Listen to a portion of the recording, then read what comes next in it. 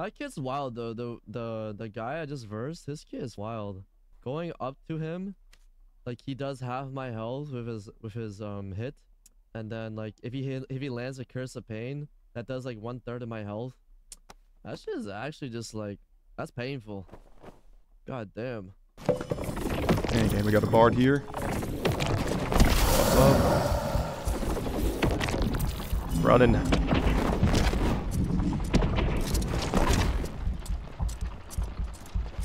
Let's take a potion. Honestly, this is a bad spot. I need to kite towards the door. Have silence. Yes, sir. BOC. Holy shit.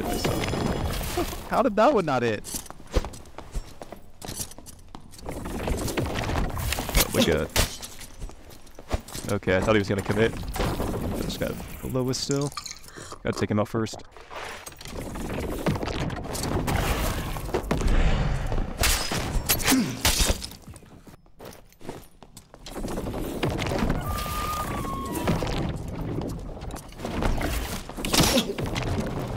Damn, bro, I cannot hit this guy. There we go.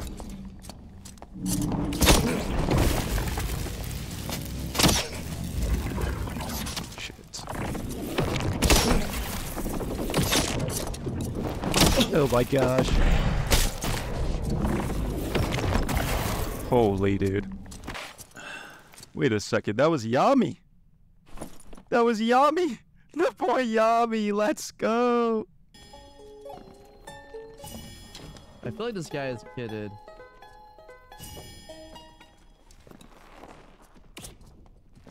I didn't reload. That's sad.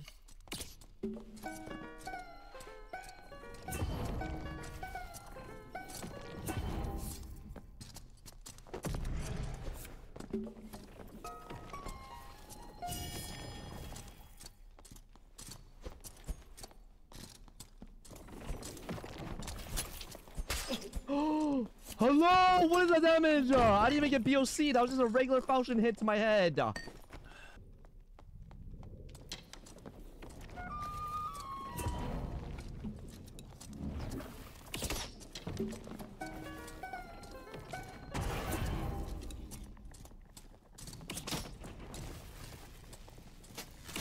Oh my god, it's half my health.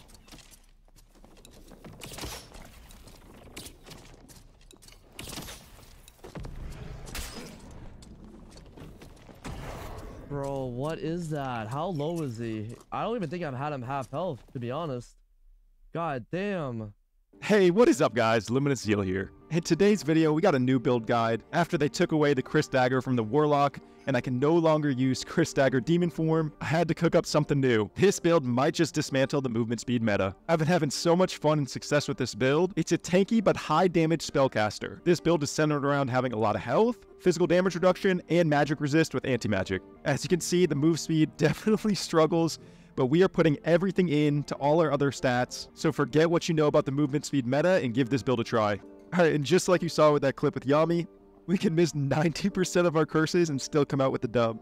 Honestly, super cool to run into Yami. He's a great streamer, and obviously just one of the best players in the game. If you don't know about him, you should definitely check him out on Twitch. I'm running Shadow Touch, Dark Reflection, Demon Armor, and Anti-Magic with Blow of Corruption and Spell Memory. The only perk that I think about switching out is Shadow Touch for Soul Collector. That way, our Dark Reflection and our Meme Beam hit a lot harder. However, gaining health back and doing more damage with melee swings is pretty nice, especially health goes a long way with more PDR. For the spells, I switched them up a little bit throughout the video, but what I landed on is Curse of Pain, Bloodstained Blade, Ray of Darkness, and Eldritch Shield. Honestly, I don't really use the Bolt of Darkness. It's more for long range, so if you want to switch this one out, you can definitely do so. Basically, when you get into a fight, you're going to buff yourself with Bloodstained Blade, land one Curse of Pain, and then the Meme Beam is going to become the Dream Beam, baby. And if you're up against another caster, you just pop Eldritch Shield. Alright, now this build is going to take some trial and error. It's definitely different from what I'm used to with a high movement speed, and I don't usually cast spells. You're going to see me in these clips, like the last one, missing a ton of spells, but this build is so strong that it doesn't even matter. We just demolish anybody we come across. So I think once I get more comfortable with this build, it's going to be even better. Alright, so the counters for this class are the Wizard, because they can out DPS trade you in the mid-range. Plus they're just faster and they can sling out spells super quick. The other counter that I found was Ranger. Longbow Ranger staying at range, where you don't really have any way to get to them and they can just run away and kite you. That is until they get you super low and then they push you and then you're dead. And the other major con to this build, which you could probably guess, is the movement speed. Now, if somebody doesn't want to fight you, then there's just no chance you're catching up to them. Luckily for us though, Gobby Caves is just a PvP map. So 9 times out of 10, whoever you see, they're just going to rush you, try to kill you, and we can take that to our advantage. All right, just real quick, I noticed that only 9% of you guys that are watching are subscribed. So if you like this video, please consider subscribing. All right, so one great thing about this build is because movement speed is king right now, all of these slow pieces are really cheap, so you can get a really decent kit for pretty cheap. I'm going to leave timestamps below if you want to skip to the PvP, but I'm going to go over the gearing process. All right, so the overview of the gearing process, the first thing that we're prioritizing is true and additional magic, then max health and armor, and then dexterity and knowledge. So for the first piece, the Gebedrmamaru, or however the hell you say this, you want to find one with true magic damage and then other decent stats. Now these are super cheap. Like look at all these with true magic. Then you got spellcasting speed, armor pen, like that's triple on roll basically. Fist power, armor pen, really good. True magic, buff duration, that's not great, but you get the idea. You can find some really good pieces for cheap. All right, next up we got the Crusader armor. Honestly, these can be a little bit more expensive if you're going for max health and armor rating. But you can look up like max health, physical damage reduction, or even vigor, and there you go. See, a little bit cheaper armor rating and physical damage reduction for $555. All right, for the hands, I like to run the heavy gauntlets for that vigor and dexterity. And because most people like to run light gauntlets, these are pretty cheap, and I filter by additional armor rating. Next up, I'm picking the plate pants because they give so much armor rating, and they give strength and vigor. Now, these can get pretty pricey. I like to search up max health and knowledge to make it a little bit less pricey. Otherwise, if you have more gold, you can run like max health armor. But you can see if you're running a rare, like 5 max health, 1 knowledge, 6 max health, 1 knowledge, like these are all super, super cheap. All right, next up, we got the plate boots. One man's trash is another man's treasure, and most people think that these are just trash, so they're really cheap. But again, you can find some really good plate boots. You get a lot of armor, 5 strength for an epic, and look at these. 5 additional armor rating, 2 magic power, 1 agi for 154. All right, next up for the falchion, I would invest in a really good falchion, something with 43 base damage, and then 3 max health, and some other good rolls if you can afford them. Like this one's actually really good, 3 max health and max health bonus for only 210 gold. All right, and now for the secondary, I run the crystal ball, and I'll kind of explain why, but I run it with max health. I mean, all the health that you can get for this build is going to go an extra mile because of all the PDR that we have. Now, you could run a heater shield if you want to have even more armor rating, but I'll tell you why I settled on the crystal ball. When we have the crystal ball in our hand instead of the spellbook, we're a threat at both melee and ranged at the same time. We can zap curses, plus if they push into us, we pop BOC, and we can hit them with the falchion hit. Plus, when you have the crystal ball out, that 6 magic damage is on the crystal ball is going to add towards our dark reflect and our blow of corruption, plus any spells that are on them when we have the falchion out. So basically, we're triple dipping into the damage when we run the crystal ball instead of the heater shield. All right, for the cloak, I like to run the mercurial cloak because I like to have around 10% action speed. For the necklace, I'm either running the necklace a piece with armor rating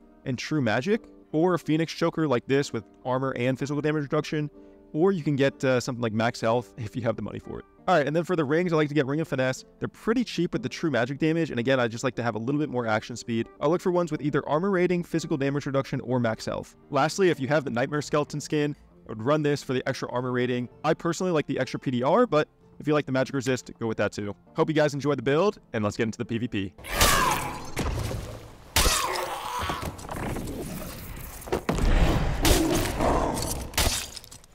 Holy shit.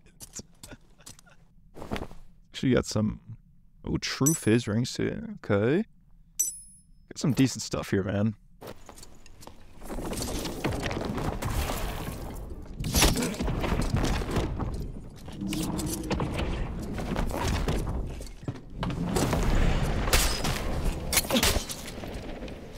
There goes the Rondo Fighter. Oh, dude, this guy's hella juiced. Oh my gosh. He actually is good juice, totally.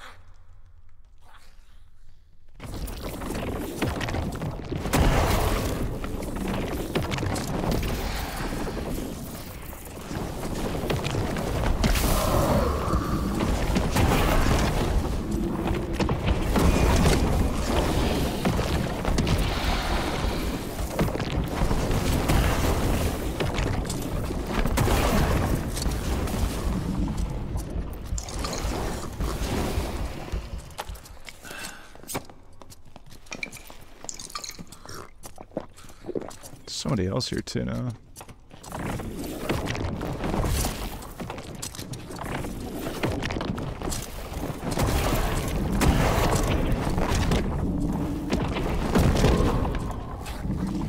There it is. Hey, I'm low now. Can you let me heal?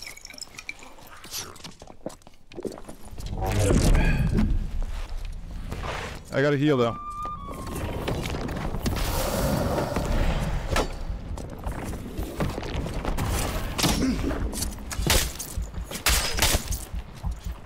Bro, it doesn't matter. But 2 people against me, 3 people against me.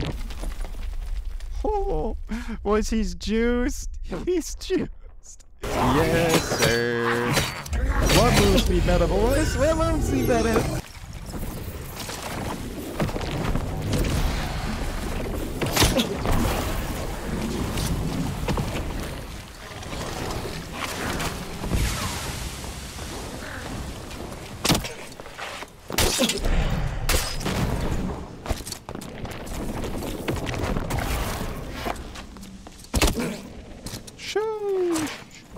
Oh. Oh my goodness, brother.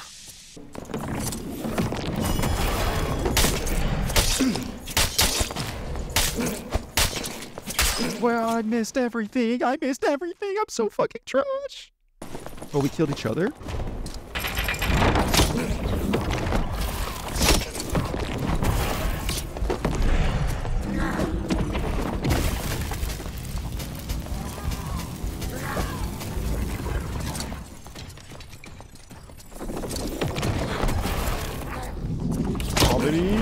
Meme beam! From meme beam to dream beam, baby. Let's go!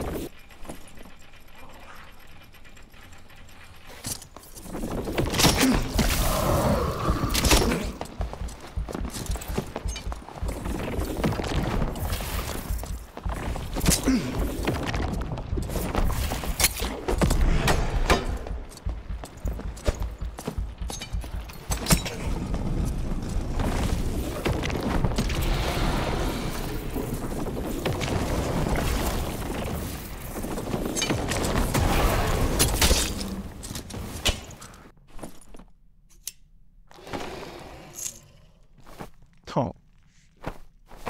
But it's juiced.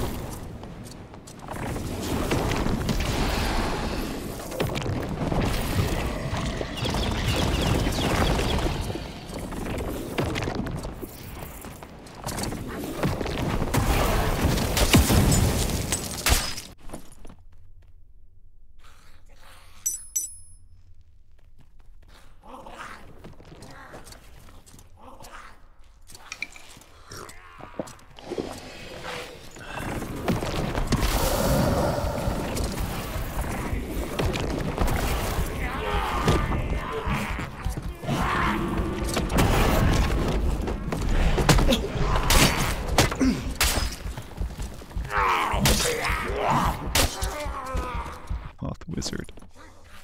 Yeah, man, he's geared, brother. Holy. Oh, ooh, this man's geared. What in the hell?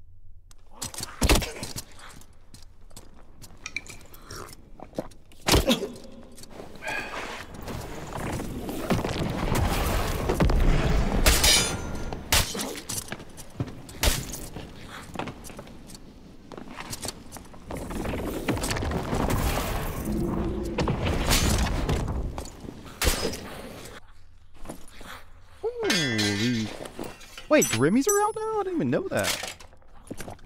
Grimmy's on though.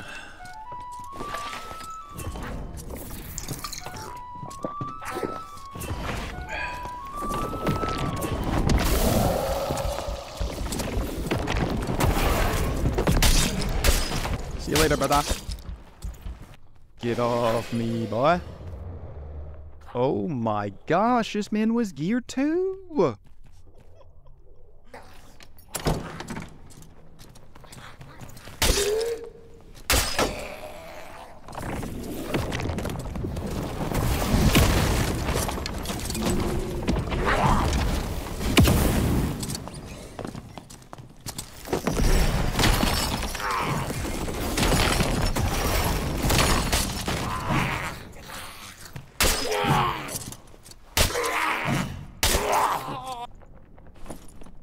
Okay.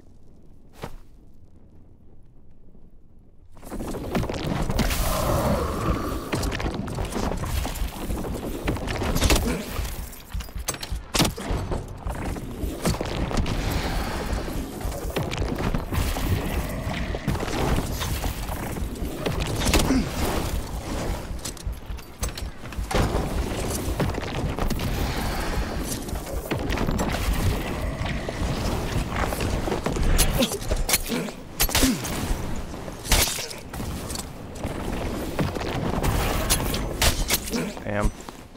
How low is he? Oh, he's one shot. Damn, true face Grimmy's, no. No, dude. Max health, bro. This guy was absolutely bis.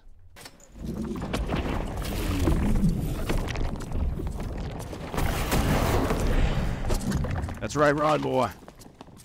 You can't handle this.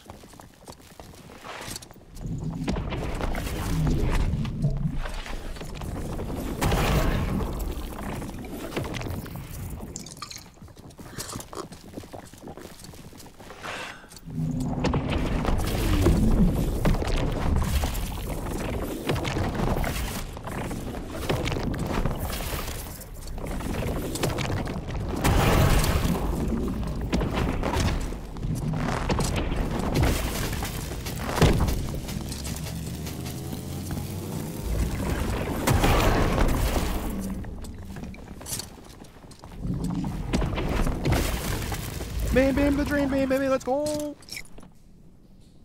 Okay. Okay. Alright guys, I hope you enjoyed this video. If you did, please like and subscribe, and I'll see you in the next one. Peace.